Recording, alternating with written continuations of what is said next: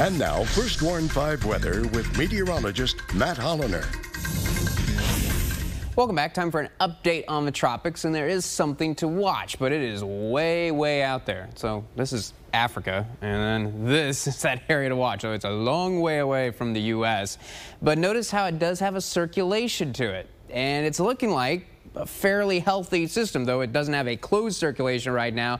We think there's a good chance that this will at least become a tropical depression, and probably a lot of the models say it's going to be a tropical storm, and a few models even say maybe even briefly becoming a weak hurricane. Notice the chance of development is 60%, but notice that the chance of development for the next 2 days and the next 5 days is the same. That's because though we do think this is going to develop, and right in here, conditions are perfectly suitable for a tropical storm.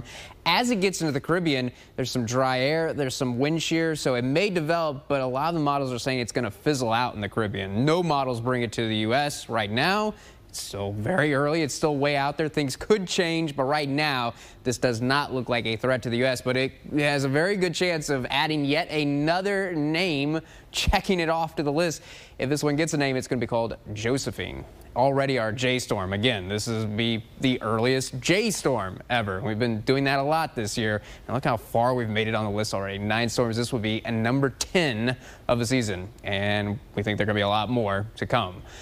But fortunately, no threat to us. The last thing we need is another system to come over us. And no signs of that anytime soon.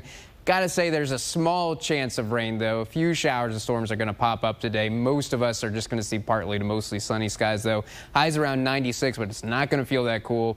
The feels like temperature going to be around 104 this afternoon. There will be a little bit of wind, a light breeze, 10 to 15 miles per hour, but not much. If we're going to see rain today, it's probably going to be in the early afternoon. It's probably going to be in Cameron and Willacy County. There, I'll go with a 20% chance for seeing showers and storms.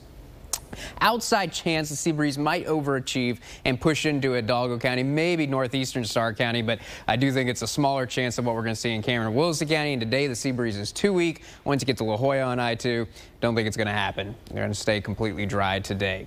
Everyone dry tonight, mostly clear skies much of the night. Eventually skies will become partly cloudy late tonight. A warm night with lows around 79 and the wind not completely going away, but not much, just 5 to 10 miles per hour. Tomorrow looks almost identical to today.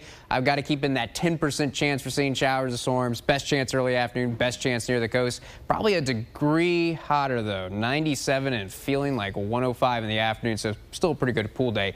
I know it's just Monday, but looking ahead to the weekend, largely dry. In fact, I think Saturday is going to be a completely dry, mostly sunny day with highs around 97. I'll bring back that 10% chance for a few showers and storms on Sunday, but I do think most staying dry. A breezy day, but still a hot and very humid day. Feels like temperatures still in the triple digits. Michael?